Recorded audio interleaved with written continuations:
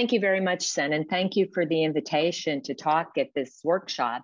I've enjoyed the All Things EFT series, and it's really been a learning experience to see how much work has been done in this field. So as the rules of the All EFT series, I have to tell you which effective field theory I'm talking about. So I'm talking about the SMEFT with the big assumption that there's no new physics at a scale, the energy scale, much lower than lambda.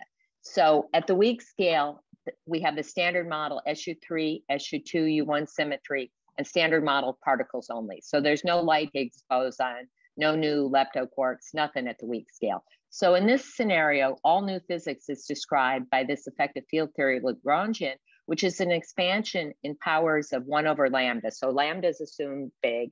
I've got the dimension 5, dimension 6, dimension 7, dimension 8 terms, and so forth and so on.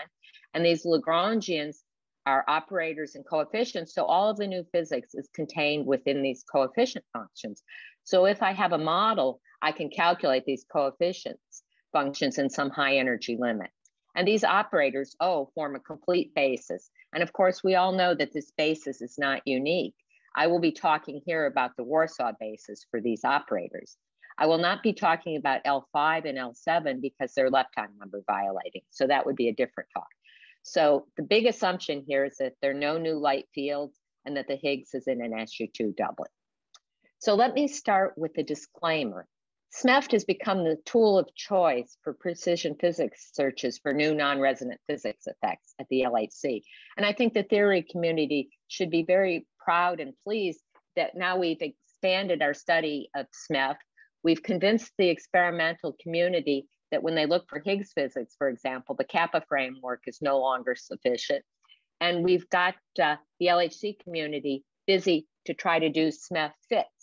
So now when you do SMEFT fits, there are a lot of decisions you have to make. So what I'm going to talk about here are the issues that arise when you're trying to get new physics from SMEFT studies. So I have more questions than conclusions. I hope to present some of the big issues that you have to address in doing these experimental studies, but I'm not going to tell you the answers. I don't know the answers. So there have been many beautiful theory talks in this All Things EFT series, but this is not one of them. This is a talk focused on the big picture questions that we need to address. So my plan is to start with the LEP and SLD studies and then touch on the di-boson studies at the LHC. We've already heard a number of relevant talks at the F21 workshop on these issues. And then I'm going to conclude by discussing the LHC EFT working group activities. And I want to emphasize that this is my personal view of these studies. This is not an official report from this working group. I'm going to tell you what is happening, and I hope to encourage many of you to get involved in the activities of this EFT working group. But the EFT working group is only at the initial stages at this point. There is lots of room for everyone to contribute and make an important contribution to how these studies go. So what are the advantages of the SMEFT approach? Well, it's a quantum field theory where the calculations are done order by order in 1 over lambda. So I can compute cross sections without knowing the high scale physics. And because it's a quantum field theory, it's systematically improvable. And today I'm going to talk about some higher order QCD and electroweak corrections to SMEFT predictions. So at this level, the SMEFT calculations are model independent. So the measurements are interpreted in terms of SMEFT coefficients. And then you can compare very different classes of measurements. And this sounds very good, but how does it work in practice? And even more important, is this really model independent when we get down to making limits on SMEFT coefficients?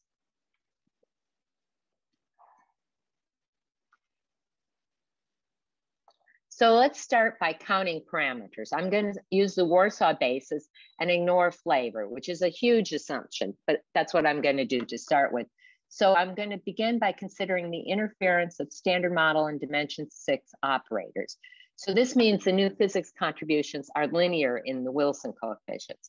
And this already tells you that I've neglected a number of things. For example, dipole type operators. So OUW, which would give a dipole interaction between up quarks and the W, for example. So if I have QQ bar going to W going to say E nu or something. This would get a contribution proportional to the square of OUW in the standard model, because the interference with the standard model is proportional to the mass of the fermions. So this type of operator is neglected in the approach I'm using. And also the standard model resonant terms are typically dominate over the 4 fermion interactions by powers of the resonance. So if I'm talking about LEP or Higgs pole data, the resonant terms like this up here would dominate over the 4 fermion interactions. And of course, if I start including the 1 over lambda to the 4th contributions, the number of parameters increases exponentially. So it's interesting just to go back to this table, which was made 4 years ago, where they counted the number of operators in different scenarios. So of course, if you start with the most general Lagrangian, you've got 2,499 operators, and nobody's going to do a fit to that. If you assume minimal flavor violation, you're down to 108 operators. And if you assume a U3 to the 5th symmetry, you're down to about 70 operators. If you further look at things that are not suppressed by resonant powers, you get 24 here, 30, 46. So it's starting to be the number of operators you can do a fit to. But of course, we know the top quark is different from the up quark. So neglecting flavor and assuming the U3 to the 5th symmetry is not a great assumption. So let me start with the electroweak precision observables. There's a tension with the standard model, which suggests that maybe MW should be observable in the fit. So if we look at MT versus MW, the measured values are the green here, up and down. The fit without the Higgs mass is the gray blob, and the fit with the Higgs mass is the blue blob. And you can see there's a little bit of tension in the W mass compared with the direct search experiments. And this fit, of course, assumes the standard model. It assumes that there's nothing new going on. So there's a little bit of room going on here, but we can expect to get more data on the W mass from CMS and Atlas going forward, and maybe this will change a little bit. We can also try to extract the Higgs mass from the indirect measurements. So here's the top quark mass and the Higgs mass. So the green line here is the fit from the width of the Z. The blue straight lines here are from Z-pole asymmetries, and the blue dashed lines here are from the W fit. So here's the fit to MH and MT from the indirect fits, the red blob. And you can see that there's a consistent picture from the precision measurements, but there's still room for new physics. Okay, so the first thing we have to decide when we're doing a SMEFT fit are what are the input parameters. I'm going to begin by talking about the electroweak corrections. So the input parameters are very important. And in the electroweak sector, it's typically described by 3 input parameters along with the fermion masses. So you can take G mu, MW, MZ. You can take G mu alpha MZ. You can take alpha MZ, MW. And you can say it doesn't matter which set of parameters you choose, but of course you have to be consistent in comparing apples and apples. So your electroweak precision all has to have the same set of input parameters. And if I'm going to compare it with LHC data, that has to have the same set of input parameters so that we can compare things. So the standard model relationships are altered in the SMEFT to the relationships with the Lagrangian parameters, G bar and G bar prime. And this is, of course, well defined. So for example, if I use the G mu MW MZ scheme, the relationship between the Lagrangian parameters and the physical WZ and G Fermi just have corrections due to these coefficients in the Warsaw basis. So CHWB is essentially S, and CHD is a shift in the kinetic energies. So there's a shift here, and here's G mu, and it's pulling around some leptonic operators. So the relationship between the VEV and G Fermi gets a correction here from these leptonic operators. So if I have a scheme that uses G mu as an input, I'm going to carry around a dependence on these leptonic operators. So of course, there are also new contributions to these relationships when I include the next order in the expansion, the V to the 4th over lambda to the 4th terms, and it's a small number of dimension 8 operators, and it's all well defined. So the W mass gets a contribution from some dimension 8 operators, and the Z mass relationships get more contributions from dimension 8 operators. So this is well defined and one can do this. So when I'm thinking about what my input parameters are, what are the considerations? Well, I want the extraction of the input parameters from the data to be well-measured quantities, and I want this to be insensitive to SMEFT effects. So this tells me that on-shell masses from kinematic features are particularly good. For example, the top quark mass from a kinematic threshold, or the Z or the W from kinematic effects. So these are relatively insensitive to new physics. So most of the higher order electroweak calculations use alpha, G mu, and MC. So if I use alpha, G mu, and MC, the issue is that the relationship between G mu and alpha and MC gets corrections from this parameter delta R, and it's got these leptonic operators, which I mentioned here.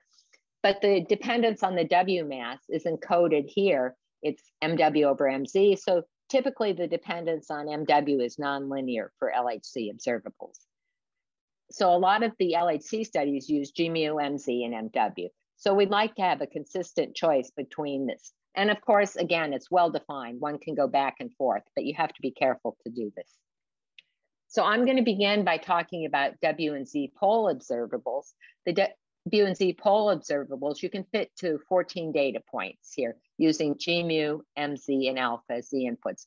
So I fit to MW, the width of the W, the width of the Z, and the typical, the LEP SLD observables here. And the tree level expressions depend on 10 operators here, and 8 combinations of these operators. So here are the 10 operators. Here are the 8 combinations here. And so there are 2 blind directions in the fit to the LEP observables at tree level. And this is, of course, well known.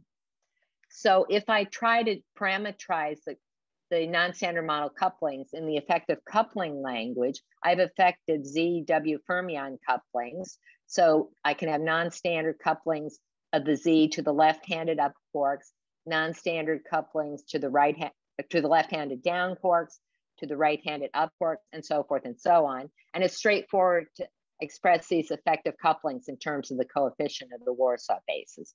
So these fits have 7 new parameters plus MW, as I said. The right-handed W couplings do not interfere with the standard model. And I'm going to do a fit that is linear in the EFT coefficients. So to begin, one wants to use the most precise standard model theory. So these are the theory results from the PDG. And the point I want to emphasize here is the experimental uncertainties are given here and the theory uncertainties are given here. And at this point in time, the theory uncertainties are much smaller than the experimental uncertainties. But going forward to future E plus E minus machines, you expect that these experimental numbers will become much smaller. So it's important to also include the theory errors. And we know the parametric dependence on MH and MT, which is included in the fits I'm going to show you. So one can calculate the NLO corrections in the SMEFT. One can compute these NLO corrections to order V squared over lambda squared, linear in the EFT coefficients. So that since the SMEFT is a new theory, one can calculate this consistently to 1 loop QCD and 1 loop electroweak. So you get the standard model corrections for free and as a check of your SMEFT calculations. And the Feynman rules are automated in various pieces of code here. And QCD in SMEFT is now a solved problem. It's automated in SMEFT at NLO, and I can get the QCD results for a SMEFT observable. However, the electroweak SMEFT corrections are still done on an individual basis at present. The SMEFT coefficients are normalized in MS bar, and again, this is a solved problem. So we can put this all together to do these NLO electroweak corrections. So one of the complications for doing the NLO electroweak corrections is that the relationship between G mu and the radiative corrections here, this delta R, gets these SMEFT pieces, and they have both logarithmic and finite contributions, which are generically at the same size. So this is the relationship, again, between G mu and the Z. So at 1 loop, you get a dependence on lots of coefficients that don't occur at tree level. So in the electroweak fit, there are 10 combinations of operators involving 32 operators in the electroweak fit. So you can compute each observable to NLO in the SMEFT. So the way this fit is done is fitting to the experimental value of the W mass with a standard model prediction in delta MW. So all the SMEFT effects are here. And so what we've done is use, quote, the best standard model prediction that I showed in that table. One could, in principle, use the NLO result, which would be consistent to NLO. And numerically, it makes a little bit of difference with which you use. So as you do the fit, say, to MW, I've just shown what happens here. The coefficients that occur at tree level get a little shift, 30 to 36 here, 15 to 17, when you go to NLO, and then you generate a dependence on all these new coefficients here. And this is the alpha, G mu, and MZ scheme. So you can calculate your chi-squared just as you always do. And this chi-squared is actually given in this archive paper. You can download it and do your fit as you like. So you see that the coefficients in the chi-squared change, some of them by 5 to 10%. And there are 22 more terms here. So once you go to NLO in these fits, you have a dependence on all of these new coefficients. So now you might say, well, does this matter? And the answer is yes. So if you do the single parameter fits from lowest order to NLO, you can get sort of 30%-ish effects here when you look at the various coefficients. So for example, here you go 43, 36. That's a kind of change you get at NLO. So marginalizing over the coefficients, it's similar. You get 10, 20, 30% depending on the fit here. This is particularly big, this C phi D here, and that shows the limits of this kind of fit because we neglected flavor effects, and the fit to this particular coefficient gets contributions from top loops, and that's why it's so big here. So you see that these NLO fits can be important. Here is a fit to C phi WB and C phi D. These are the parameters which correspond to the S&T parameter, and the fit to these parameters, the NLO corrections are minimal. So the question is what to do with these. And I think the only possible answer is that they need to be included in a complete NLO global fit. But of course, we don't have a complete set of electroweak corrections to all the observables that we're going to fit to. So you can ask, well, does this fit make sense doing the linear fit, linear versus quadratic? So this is a fit from Concha and her collaborators doing a quadratic fit and a linear fit. And this is a fit to the observables that are primarily determined by the electroweak precision observables. And the fit is comparable between the linear and the quadratic fit. So for these particular observables, the linear fit and the quadratic fit with the dimension 6 operators does not change things too much. And of course, this is partially because the electroweak precision observable expansion is E squared over lambda squared and E is MZ. But these are tree level fits in this plot. So if I wanted to go to NLO in the electroweak theory, I would have to include double insertions. And there's also been some work recently on the dimension 8 effects in the electroweak precision fits, which show that they can be relevant. So even though the electroweak precision observables have been around for a while, the story isn't over. We still need to quantify the effect of these higher order corrections in a consistent v to the 4th over lambda to the 4th calculation. So what does this mean for future colliders?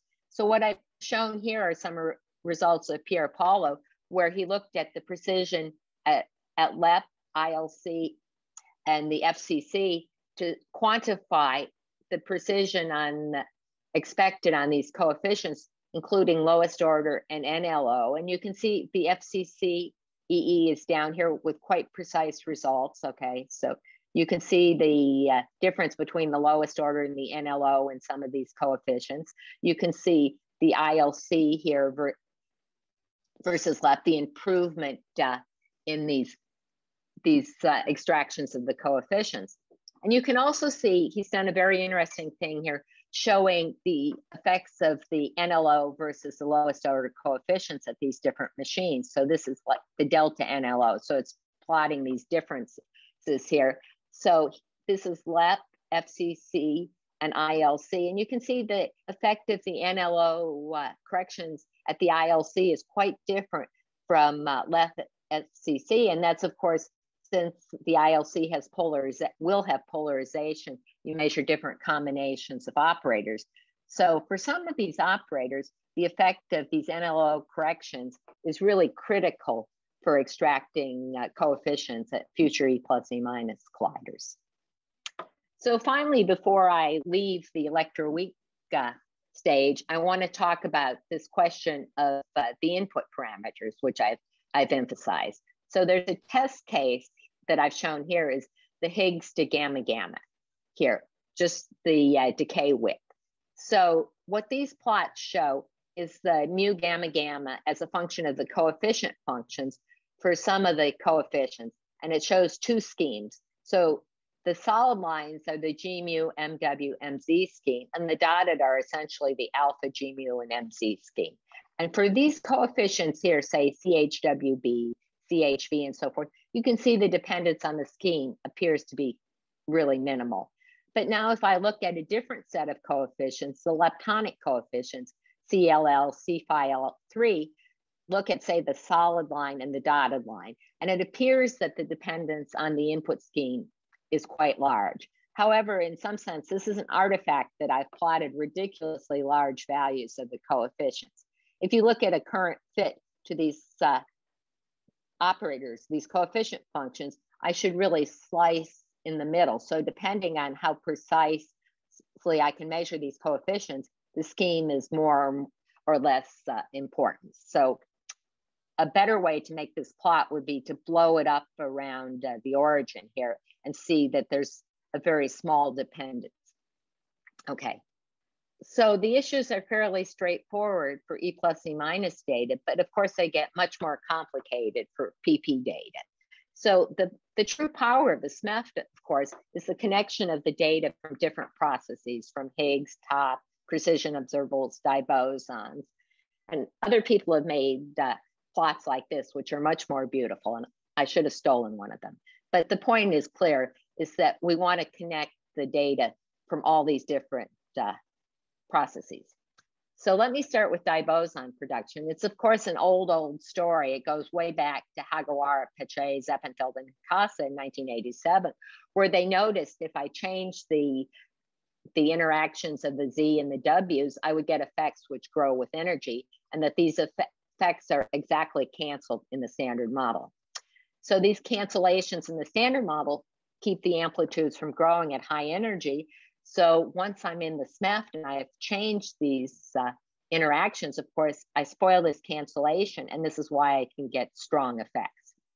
So just as with the E plus E minus data, the interactions with the Z, it's straightforward to parameterize the anomalous couplings of the gauge bosons in terms of the G1V, kappa V, and lambda V. And these, of course, can be related to the coefficients in the Warsaw basis, and the dictionary occurs in many places. So you can do your counting, and you've got a sensitivity to 7 combinations of Wilson coefficients. So there have been a lot of fits to these operators, and I want to emphasize that just as in the electroweak precision data, the NLO corrections matter. So when I do the fits to these coefficient functions, the QCD effects matter. So the K factors are not the same as in the standard model. And I point you to the talks by Eleni and Ken at the KITP Precision 21 workshop. I'll put the link here later. It wasn't there when I searched for it.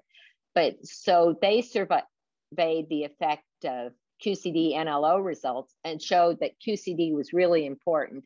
In top quark physics was the example they showed. So let me show you an example here from WZ physics. So this is the K factor in the cosine of an angle that's typically measured in WZ production for high PT of the Z. So going out to large momentum transfer. So here's the standard model K factor, which is the black line here. The blue is for a set of EFT coefficients allowed by LEP data, which change the fermion interactions. And oh, that's the red, is changing the fermion interactions. And the blue is changing the gauge boson interactions. So you can see that the K factor is simply not the same as in the standard model. So if I want to do fits to PP data, I need to include QCD. And of course, it's now automated in the QCD tools that have been developed. So let me just show you a few fits to bring home this point that QCD changes your fits. So these are fits to WW and WZ data. So this is an anomalous coupling of the left-handed Z to the up quark with one of the anomalous couplings of the 3 gauge bosons.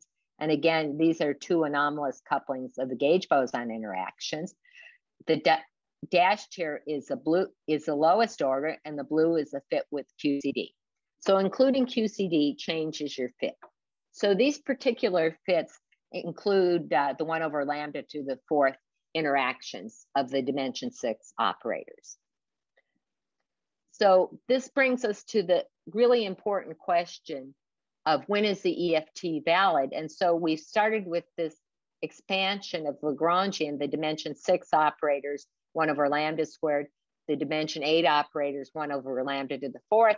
So if I include only these dimension 6 operators and square, the LEP fits that I showed were A standard model squared, A standard model A6 over lambda squared. And in the LEP case, I showed that this term was quite small for the fits that I did. But the problem is that if I drop these terms to get a fit that's linear in the coefficient functions, and I've also dropped these terms here, so these terms in principle could be the same size. I have no idea what the coefficients are, the relative size, but it's an issue when I include the A to the A6 squared terms and not these terms. So let me just demonstrate this. This is one of my favorite plots that I always show in my talk because it makes the issue 100% clear. So what this plot is W pair production as a function of the PT of the W.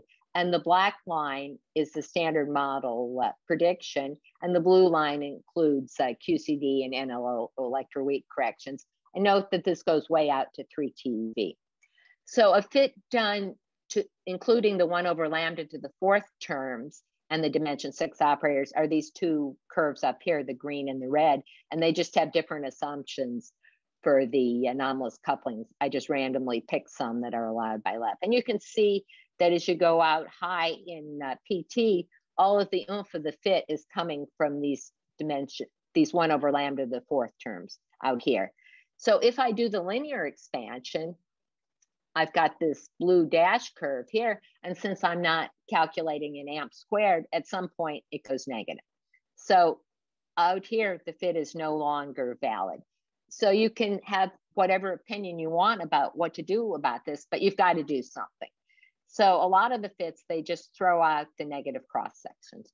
Another approach, which has been emphasized in this paper, is that you can deal with this issue by putting a cut on the maximum energy where the SMEFT is assumed to be valid. So I could put a cut down here at PT of, I don't know, 500 or something, and the cross section would be completely positive and do the fit that way. So this is an issue that we can study numerically. We don't have to make approximations. We can study this and draw conclusions. So the first thing you can do is look at the relative size of these interference terms, the 1 over lambda squared terms, and the 1 over lambda to the 4th terms. So these are the interference terms over here, this piece, and these are the quadratic terms over here. So as you go way out in, this is MTWZ for WZ. So if I go out here, you can see the quadratic terms and the interference terms, and the quadratic terms are much larger. Note that the scale is very different here. This goes to 1, and this goes to 0.15. So if I neglect the quadratic terms and I start going down to smaller bins, putting a cut here, you can see that the relative size between these interference terms and the quadratic terms changes if I have a cut on the maximum NTWZ. So I can quantify this in various ways and try to develop validity criteria. So one way. Ellie, can I ask a question? Yeah, I don't know, sure. Just in your plot where the thing goes negative, what was the lambda that was used in that plot? Oh, these all have a TV. Sorry, could you say that again? These all have a TV. Oh, thank you. Yeah, so I mean, it's, in some sense, it's irrelevant because it's just the coefficient over lambda. Yeah. So yeah, absolutely, Michael, I can play with this. Sorry, I forgot to write this. All of my plots are TV. you can rescale as you like. Okay, so for example, yeah, in these, you can see CW over lambda squared is 0.15 TV to the -2. So if I put a cut here, I can try to quantify this effect versus this effect here. And I can try to develop validity criteria. Okay, so the first thing you can do is say, well, does this matter? I can try to do line fits to these linearized rates. So this fit just drops all coefficients where the cross section is negative. So this is a fit to WW plus WZ, linearized. So here, this is one of the anomalous 3-gauge boson couplings, and this is another one of those. So this fit, here's a lowest order linear fit. Okay, the dotted lines here. When I do it at NLO, it shifts the curve a lot, which is consistent with what I said, that NLO really matters in these fits. And when I do the 1 over lambda to the 4th, I get this pink thing here. So I get very different results depending on how I do this. And what these shaded regions show is that the blue region has negative cross sections at NLO, and the gray region has negative cross sections at lowest order. Okay. So over here, this fit, you can see here, this is the effect of just throwing out the terms where the cross section goes negative. So, okay. So I guess you get the point that whatever I do here is going to make a huge difference on what I think the fit is. Okay, so I can continue to try to see how to develop these validity constraints. I can look at successively throwing out high scales here. So maybe all of this effect is coming from the last spin, and I can try to implement a cut on the maximum energy. So this is WZ production. At lowest order is the dash, and the blue is the NLO, and this is a limit on delta kappa Z and delta G1Z as a function of the cut on MWZ. So you can see if I throw out the last spin and then I go down to say 400, depending on what cut I make on the maximum energy, I'm going to get a different limit on these kappas. So if I do my fit, assuming there's a maximum energy cut, the fit is dependent, and it's very important to say what the limit is here. So if I extract a limit on delta kappa Z by throwing out all points above MTWZ, in order to compare this with other processes, I have to have a similar kind of cut. So this is something I think we need to work out in the theory community, how to do this, if this is the way we're going to do our fits. So you can see that the assumptions are creeping into my fits. It's no longer this beautiful theory that we've talked about in many of these talks in this series, but now it's getting kind of messy and ugly. So this is a fit with my collaborators, and it's a fit to just 4 pieces of data, WW, WZ, WH, and ZH. The linear fit, the 1 over lambda squared piece, merely throws out the points with negative cross sections. And the fit assumes the standard model efficiencies in each bin, which might not be true. And it ignores flavor, which is definitely a bad assumption. So what you can see here is the black are the lowest order fits. So that's this guy and this guy. And the blue are the NLO fits. So that's this guy and this guy. And you can see the tremendous difference between doing the fit linearly and doing the fit quadratically, throwing out pieces. So if you're going to do the fit linearly, you're going to get much weaker fits than you would do quadratically. So I think plots like this are useful to theorists to try to figure out what's going on and make their assumptions from this kind of fit. So I just want to point out that earlier in this HEFT 2021 talk, Madigan gave a much more sophisticated review of the fits. And what she showed is when you do these fits and you include flavor, it actually makes a pretty big difference. So I showed that including NLO QCD makes a big difference. Also including flavor makes a big difference. We don't have the electroweak corrections to include those in the LHC fits. So I think we still have some work to do here. So all of this is including dimension 6 operators, but of course, we could think about dimension 8 operators. So the big advance, and I didn't put the references, I apologize, I'll add that. We now have a catalog of the dimension 8 operators. They're all written down. We know what they are. So we can look up the dimension 8 operators and calculate a process, our favorite process at lowest order, including these dimension 8 operators. So for example, for the WH process, which we just heard about in the last talk, so that was a great buildup for this, the WH process, there are 16 different form factors that can come in here when I include the dimension 8 operators. So suppose I go to the high energy limit. So I look at the leading piece in S. And what Angler showed in his last talk is that the contribution from CHQ3 is the one that grows with S. So this is the leading piece in the energy dependence, which grows with S from the dimension 6 operators. So this particular operator is limited quite precisely from the LEP and SLD data. So what these people did in this fit said, well, since it's limited by the LEP data, we'll just neglect this operator. So if I neglect the dimension 6 contributions from CHQ3, then the dimension 6 squared pieces go like B to the 4th over lambda to the 4th, whereas the interference of the dimension 8 with the standard model grow with S. So this is the kind of scenario that you might be worried about, where there's a different counting between the dimension 6 squared and the interference of the dimension 8 with the standard model.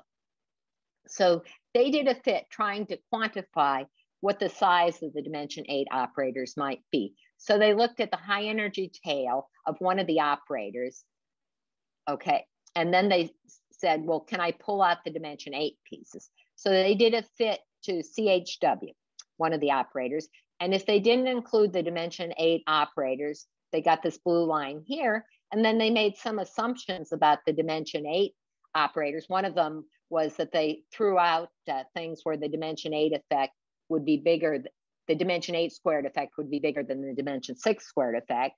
And you can make various assumptions, but you can see that it's possible to get 20–30% effects from this. So this is something that we still need to understand in the theory community.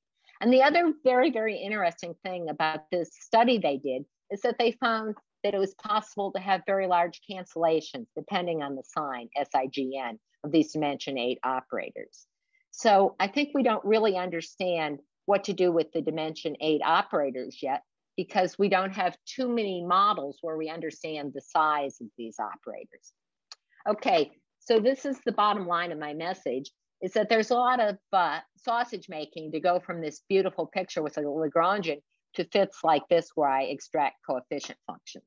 And I also wanted to make the point here is that we now have the tools to evaluate these numerical effects pragmatically. We can study what the size of the interference effects with the standard model. We can study the size of the dimension 6 squared pieces. We can put in ansatz for the dimension 8 pieces and study them. So we have a lot of tools, and I think we can do a better job of understanding the numerical effect of these various decisions.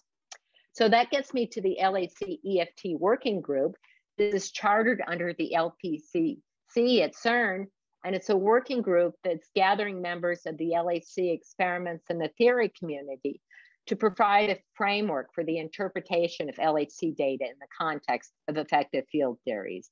And this is going to study the physics requirements needed to facilitate an interpretation with the available measurements performed in a wide range of different processes, including Higgs bosons, top quarks, and electroweak bosons.